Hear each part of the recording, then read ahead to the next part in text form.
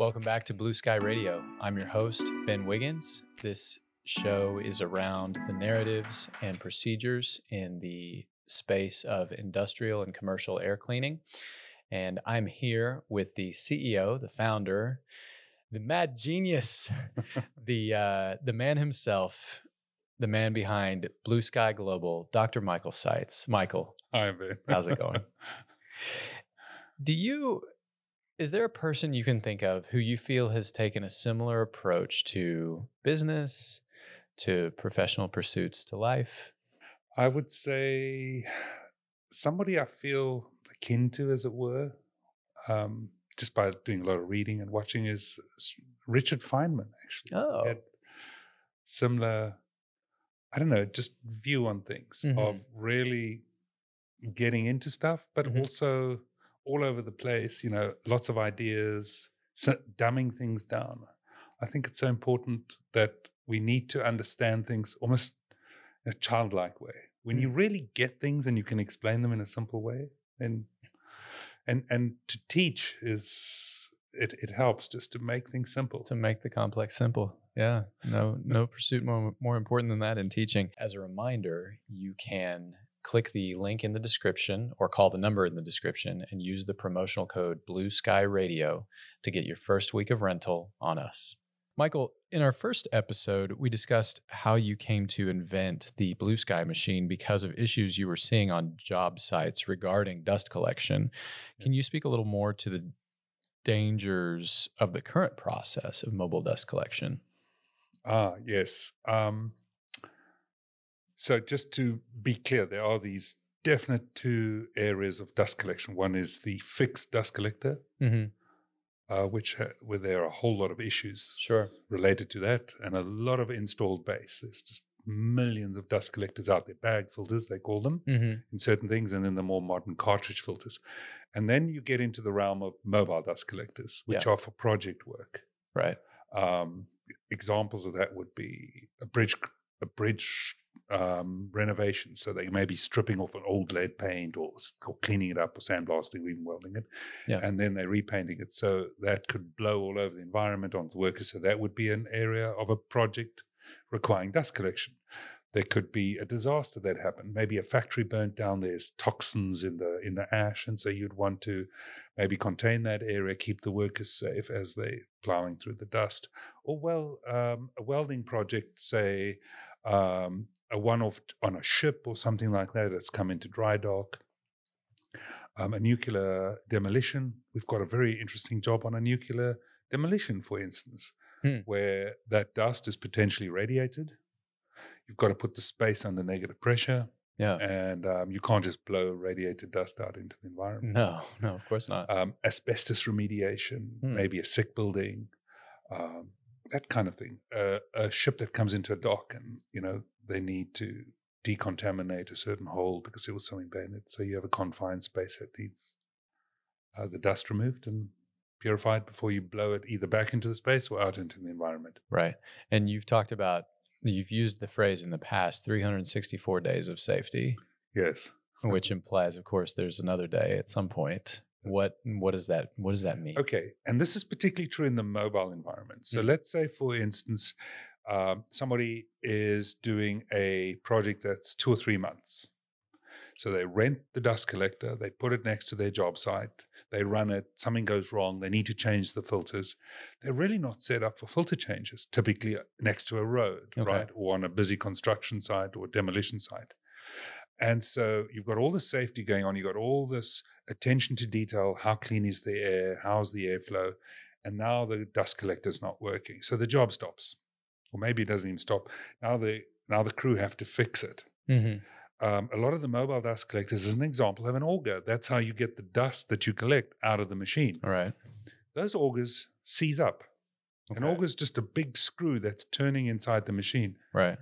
Can you imagine, Ben, in order to get that auger to start pushing the dust out of that machine, somebody has to go into the belly of that machine, dig through the dust. It's raining down from above because the filters are usually above. Right. Dig the auger out. It's probably seized in there, so you need a lot of force in that. Caked up, the whole deal. It's spilling out. It's on the guy's clothes, or maybe there's a crew. But they've got to get a new auger in. Otherwise, the dust is in the belly. Yeah. How can that be safely done? It just can't be. So you got all this safety going on. Right. And then the machine is down. And now somebody who's probably inexperienced has to get the job back on running. You know, there's a lot of pressure. Right. Has to work in. Because the design is not intrinsically safe. Yeah. That machine has to be fixed. And there's no way to do it except to get in there or replace the machine. And who's going to throw that machine away? Nobody. Right. So that whole idea that you've got a machine where it can fail during a project or even at the end of the project need to be cleaned. And that just isn't a good plan. Right. Machine, when it fails, is a nightmare. What was the original intent of this process, and how did that process lead to these safety issues? Okay, so I was never in dust collectors or filters or anything. I was a dust creator. We had a company where we did metal coatings. A very fine dust creation company. Very fine. Metal. It was metal dust. Yeah. Hexavalent dust, to be precise. Aaron Brockovich type hexavalent chrome. So we were dealing with dust collectors. It was highly regulated, what the staff were breathing in and blah, blah, blah. It was really, really carefully checked, front end. Yeah.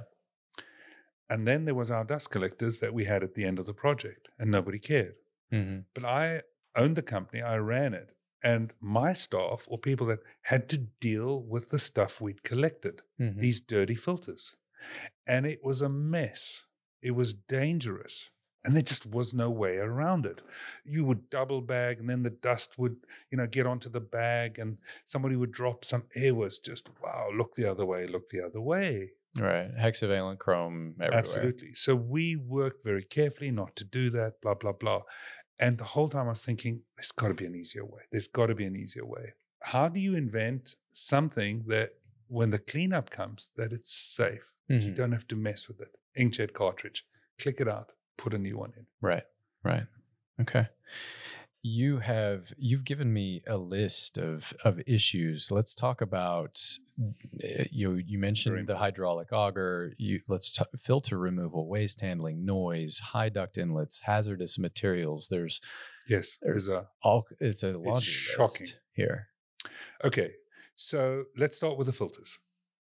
So in these mobile dust collectors, obviously they got these massive banks of large filters. They need to be exchanged after each project, depending on what's on them. Sometimes they go from project to project, but somewhere along the line, these mobile dust connectors need to have their filters changed. Regular dust collectors do, but let's stick with the mobile. Right. Maybe this has to be done on a job site. The job site is certainly not set up for safe filter removal. Somebody opens a door, typically, has to go in. This is a job site. They don't have hazmat conditions. They don't have cleanup equipment, anything. They have to pull a 50-pound filter out of a machine. And they could be up to 24, 36, 48, up to 96 filters. They got to take them out of this machine, hand by hand. Yeah. Try and bag them. Meanwhile, the dust, everything is dropping off these filters. Right. Maybe the wind's blowing. Maybe rainstorms come in. Maybe. The point is that the dust collectors that need to have their filters exchanged, that is a job that for mobile dust collectors, nobody's really thought through. And these dust collectors are all the same, but nobody cares.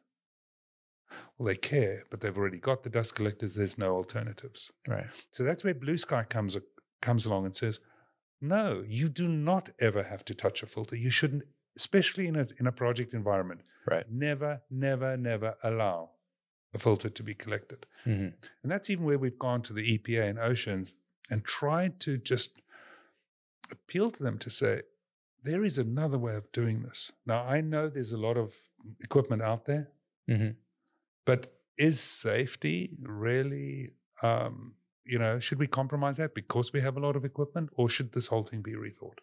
That's the question. And then what does implementation look like? Exactly. Well, implementation is pretty easy. The machines are so simple to operate. It's almost silly. It's so simple at the end of the day. The whole barrier to entry is not really the operation or the logic in it. It's simply we already have equipment.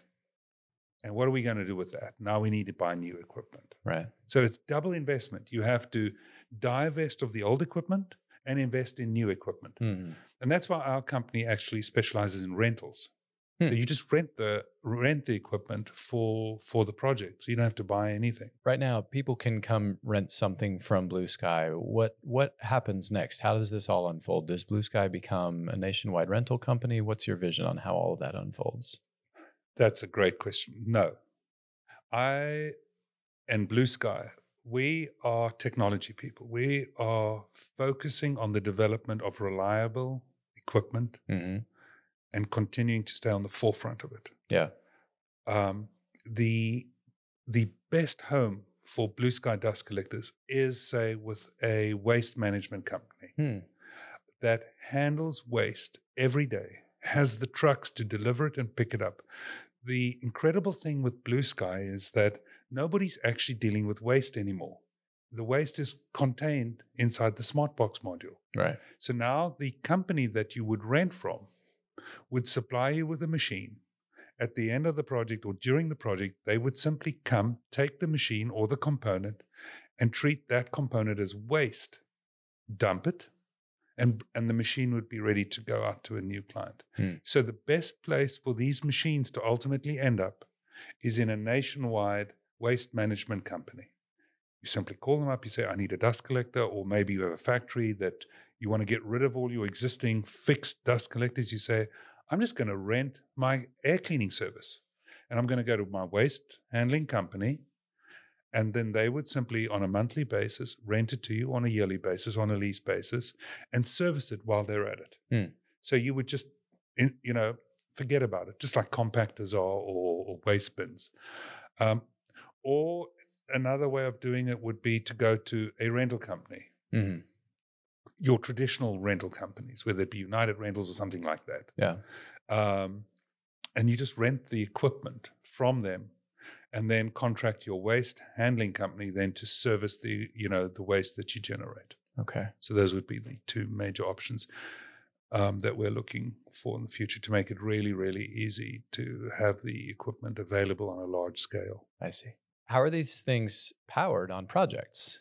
Where does the power come from? Okay, so traditionally, mobile units have a diesel engine attached on the machine, which is not a good idea. It's very convenient, right? The machine comes with its own engine. Right. However, the engine itself creates its own unique set of challenges.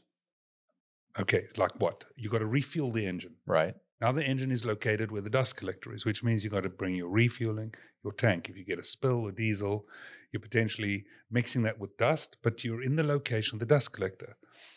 And in the projects that we used to run, this was a real problem because we did, in the beginning of my previous company, we rented mobile dust collectors. That's where I learned what not to do. And the refueling was a big deal. And sometimes these engines, their batteries would run flat because we'd run the pulsing system or something. So that was a nightmare. The engine wouldn't start because the glow plug or something was wrong with it or there was dirty fuel. So the very, very first design step with BlueSky was to get the engine off the machine and use generators. So BlueSky is powered only by electricity for the fans. They are electric. And then you run a generator because the generator can then be placed at a convenient place. And here's what's interesting about a generator, Ben. If the generator goes faulty, let's say a bad engine as well, right, you can change out a generator in a heartbeat. Very easy. You cannot change out a dust collector easily. Right. Because they're big and heavy and bulky and normally parked in an awkward place. Yeah. The generator, you can scoop up, bring in a new one in a heartbeat. Yeah. Okay. And waste handling then? Waste handling is another thing. Most dust collectors discharge their waste on a continual basis using this auger into drums. Right. Now, on a job site, you've got to do drum handling. Drums are not that easily to handle. And if they fall over, which they can do, they often put on bad pallets, you're dealing with an awkward system. So with BlueSky, if it's a non-hazardous waste application like a bridge or something, all the dust from the BlueSky falls directly into a roll-off, one of these big roll-off containers, and it's handled by a waste truck directly. Right. So the BlueSky machine drops it, is actually perched on top of a roll-off container. If it's hazardous waste like nuclear, radiated or asbestos, it's part of the SmartBox. So the waste is actually with the filters. So in a roll-off sized machine, you could have up to 15, 20 drums all contained within the machine itself before it needs any clean out. Yeah. And that'll normally see it through a 6-month project. It's probably useful to go to the website. There you can see some photographs of what the machine looks like. And it looks like a big roll-off. Right. Or these pieces that you bolt together. And our viewers would do that at www.bluesky-global.com. Correct, yes. And there's some graphics there that show how it all goes together and where that waste is collected. Right. How can we move to greater utilization? What are some steps that that executives can take and that you and I can take, or people who might be viewing this show who are not CEOs or in purchasing for, medium to large corporations? It's actually really, really simple. Because they are rental machines, it just needs a decision to say, we are going to move to modern, safer technology. It's as simple as that. If you're a renting machine, you can rent wherever you like. It's really a question that we get out of a groove that we've been doing. If you've been renting something from a certain company for the last 25 years, you tend to go back there. Yeah. Becoming aware that there are different ways to handle dust, dangerous dust. It's just a question of, getting pricing. Right. The pricing is very similar. And then making a decision that you're no longer going with the old technology just because it's not safe. Right. What if is there something to an approach of try it once? Absolutely. To just do you don't have to make a permanent commitment because it is a rental. It's a rental. Even if you're deciding you want to purchase one or you want to purchase a fleet of them, why not just rent in the beginning? Try it out. Try it once. It's so simple. Once you've tried it once, it's like no-brainer. But again, it's that change that's so hard to do. But from a safety perspective, how would you not make the change if you knew that nobody would have to touch the filters? Nobody would have to mess with the dust. Yeah. The machine is intrinsically safe. Yeah. And then there are different solutions for different needs, as I understand it. Can you talk a little bit more about that? Right. So when you deal with hazardous materials, there's not a lot of options out there. In fact, I am not sure how people are safely operating large dust collectors for hazardous waste. I think a lot of corners are being cut because the focus is on cleaning air. Right. And the machine that does it has not been under the spotlight. Yeah. And then for the less hazardous, like silica dust and that, which is not toxic per se, it's dangerous dust. People are basically just put it in there, you use the dust collector, and then whatever happens afterwards, it's somebody else's problem. Yeah. And then for someone who's just out, has a regular job at a desk at a company somewhere, how can that person make a difference? Identifying that there's an alternative technology, trying to just spread the message that there is an alternative machine available that'll do the job probably better than any other machine because we're a modern machine. So we'll do the job really, really well, cost competitive. But here's the thing, that somebody introduces the idea that it is a much safer device to be used. Just simply bring home the fact that safety matters. Yeah. For our viewers, don't forget to like and subscribe. Leave us a comment if you have a moment. Don't forget to share the episode as well. Click the bell to get notifications, and we really appreciate you tuning in. Michael, thank you for your time today. And this is Ben Wiggins for BlueSky Radio, signing off.